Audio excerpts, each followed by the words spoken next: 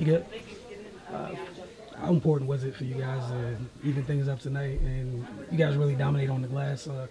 Talk about, was there really any resistance on offensive glass?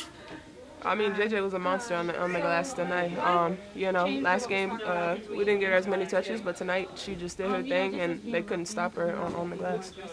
Was it something to do on defense where it was just switches, where it seemed like a lot of the times on offensive glass you had a small on you at times? Yeah, I mean, I think that's their game plan. You know, when we do get to the rim and roll to the basket, they get size to the rim with JJ, and they let the guards battle with me, and it's a mismatch for me. So I was just, you know, getting whatever boards were coming my way. What is it like when she's rolling like that? I know you guys have seen it, but she's on the verge of a 2020 game in the finals. Yeah, I mean, if she's playing like that, we're that much more dangerous. You know, this is the finals, and we need everybody's best games. I mean, this is it. So you guys make an adjustment, respond this game. Obviously, no, ED went out for them. Still heading back to Connecticut. What adjustment do you expect them to make trying to get back in the series?